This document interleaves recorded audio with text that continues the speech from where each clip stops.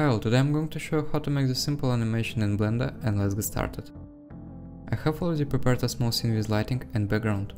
First we press Shift A and add cube. In edit mode we right click and press subdivide several times. We can rotate the cube with the RK for a more interesting result. We click on the circle on top, select any vertex and use the GK to move that vertex. We need to give the cube a random shape.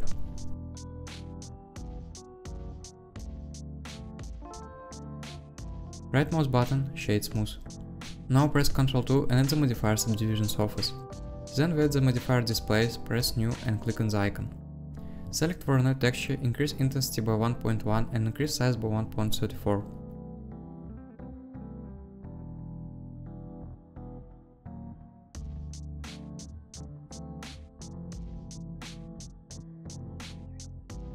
Reduce the cube on the X and Y axis in edit mode.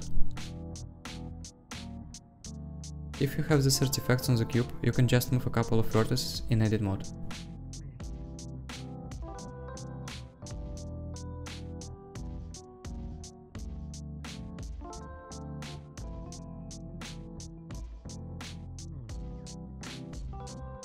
Add the modifier wave, increase life to 140, reduce speed to 0.13 and include long normals.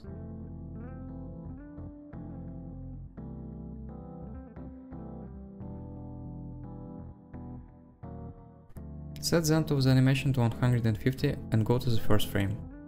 On the first frame, put the keyframe for rotation. Go to the middle of the animation, change rotation Z to 180 and set the keyframe. Go to the last frame, change the angle to 360 and put keyframe.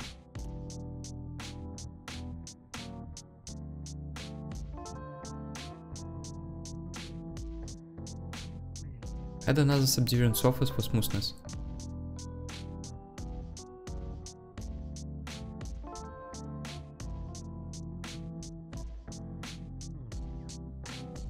Now change the timeline window to shade editor and change EV to cycles.